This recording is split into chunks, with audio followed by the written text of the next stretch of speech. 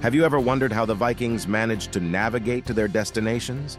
The vast North Atlantic, a challenging expanse.